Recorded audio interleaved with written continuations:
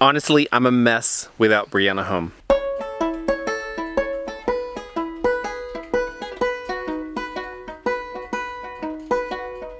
Bree's gone overnight.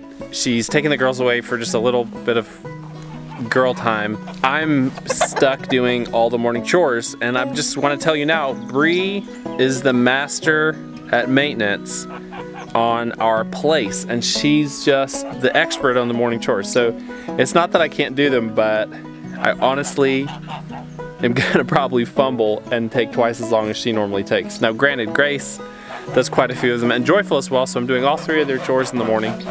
I'm just checking on the goats for starters, and honestly they're looking a little empty. They've been out for a long time now and their bellies don't look full, so I may need to actually move them to a new fence. And you can tell they want to come out of here because they're not up there happily eating. They're down here, standing here, waiting for me to do something. On the bright side, they're in the fence, and that's really good. I'm not gonna let them out yet. I'm gonna let them out this afternoon, but I'll give them a couple hours out. I'm gonna feed them a little bit, even though we mostly feed them in the evening,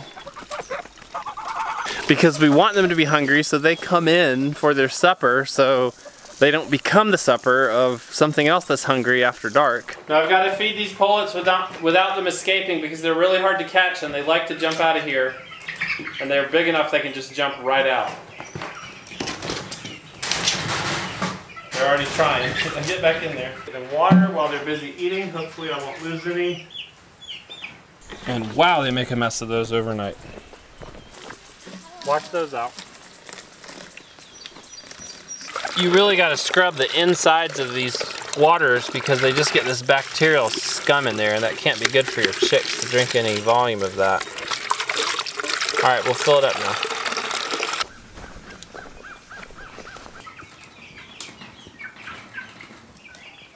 They're thirsty, so they're not jumping out. It's nice to hear their sounds go from kind of semi-desperate to happy and satisfied when you give them their food and water every morning. When you get to know your animals, you can tell from a distance, just from their sound, what's going on or that something's wrong and you need to investigate. Whether it's the chicks or the goats or the cow. Speaking of the cow, I need to check the cow because she could have a calf anytime.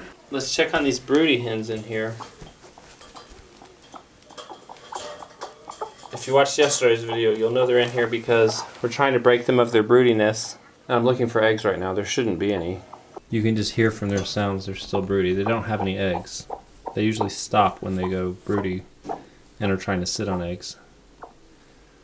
And they've got food and water, so we're going to leave them alone. It's quite an entourage coming out here to do this job. We're moving the cow. It's time for her to go to a new section of grass. Come on, let's go. Stick with me. It just got harder because he wants to be carried. Because he gets worried the geese are going to bite him, which they might, but he's... I keep him away when we're out here. Look at that cow. Look at that cow. We're past the geese. I'm going to set you down and you're going to walk with me. Don't get me. No one's going to get you. I keep you safe. I won't let the geese get you. Alright, you boys play at the creek. Don't get too wet. Okay. Have fun. The cow's grazing up there right now. She grazed this area last, and then this area before that. Alright, here's where the cow's at now. She's up here laying in the grass, and I want to check her to see how her ligaments look, see how soon we might be having a baby. Get up. Look at that udder, it's starting to fill. It's just slow, it's real slow. What we're looking at right here is for this to sink down right here. And it's still, she's still got a couple days to go at least. I used to think moving your cow every day was just crazy, and we've not moved her every day, but I'm really enjoying rotating her and actually watching it have an almost immediate impact on how well the pasture grows. Here's her next section to graze. It's been a full 30 days since she's been on here, and I know she's gonna love it and get a lot out of it. Plus, I don't feel bad because I'm screwing up the pasture as I go, so it's just really fun.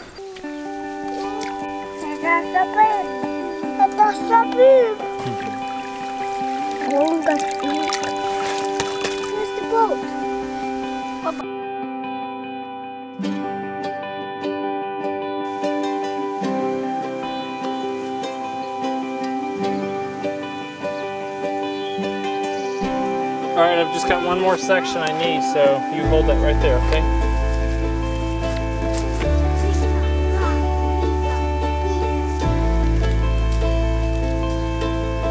You gotta pull it, dude. If that gets in a crazy big tangle, guess who's gonna have to untangle it? Me. Just go through every one and go up the hill. If you want to put a loop in some poly wire, or actually any string, a loop like this, but don't want to get a knot stuck in it, you can tie your loop around a stick and it will make it so that it never gets too tight. Just like that. One more job, I got a weed eat. The section she just came off of, man, her udder looks so full. It's coming any day now. I'm excited, and I mean, I hate to say it, I'm excited and nervous. Anything could go wrong. We've never had to pull a calf before. I suppose we could if we had to. We just have a lot invested in it going well, so hopefully I can do this in 20 minutes.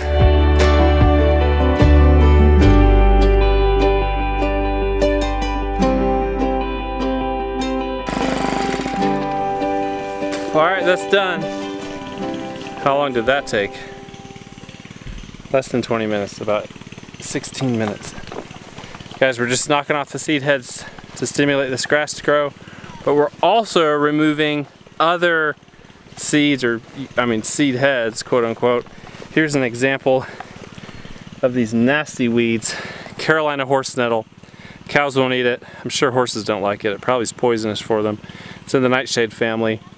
The bane of graziers, is that a word? In the area, and it's really prickly and nasty. And what we're doing is not killing it, but we are knocking the tops off of the plants, essentially preventing them from making any fruit, in turn preventing them from making seed, in turn limiting their spread, and then also just as we knock off the tops of the plants, we're suppressing their growth. Hey, thanks for being so patient, guys. This is broken. Oh, I know.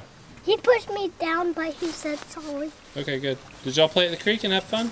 Yeah. Good, let's go back. I honestly am kind of a mess without Brianna here, and I think that speaks to our partnership. When you work with someone as a team and then one team member is gone, it just makes things really hard. And so when she's gone, I miss her in more ways than one. I do miss her being here, her as a person, because I like her. I also miss the work that she does, how she organizes things. She helps keep me on track. So I'll be happy when she gets home later this evening. I hope she'll be happy to be home too. I know she's been having a great time with Miss Grace. Oh my goodness, what did y'all catch? Look at that! Oh my goodness. And we have another one, and now I caught another. And look at that little one! That's enormous. And look at that other little one. Is that the biggest live one you've ever caught? Yeah. I'm trying to get it to not escape. Well, BJ, I don't think it can really get out. Maybe it can. Yeah, Dad, the back was right here and the front was down there. Let's watch. So big. What do you think, Wilder? Right now. He's big, isn't he? He's big. This is what kind of dad I am. Look at this guy's face. Peanut butter face. He was eating peanut butter for a snack and then ran down here to catch crawdads. What kind of dad does that make me? I don't know. I will wash it off though. He won't wear that all day. Okay, gentlemen, if you're gonna cook it, you better bring it up. Let's go ahead and cook it. Okay. I told them they could cook that crawdad and eat it with their supper. And we're gonna eat it. Under the boiling water. Yeah, you can put pepper in if you want to. I don't know how much it's going to flavor it. We don't have any crawfish boil. Now, a bunch of you folks from Louisiana and other parts close by are going to tell us how to cook crawfish, and I want to hear it because someday I want to end up down there and go to a big crawfish boil. But that's not coming soon, but later on maybe. Smells so good. It does smell good, huh? Spicy. Dinner is served. Yum. All right, dig in. Right. Here, can I show you? Yeah. So, tail, this is meat here. Yum! Eat some. Mmm. Eat all that meat off there. Whoa. The white part there. Can I eat the wet part? Yeah. No, it's not. Is it good? Yeah. Here, you can have the first. The smell. How did that taste, Wilder? Good. Bulldog? Bulldog? Yeah. Okay. Justice, how did that taste? Really good. Really? You like it? Could you eat 10 or 15 of them? More. Right, did you enjoy that? Mm-hmm. How does it make you feel to eat your crowd out from the creek? Good. I think if they ate it, honestly, it was a success. So that's what I'm gonna call it. The boys are in bed. They're sleeping. I put them to bed on time. And I am whooped. Brianna is gonna get home with the girls probably in the next 2 hours, about a little after dark. And before then I need to do the evening animal chores and clean up in the camper.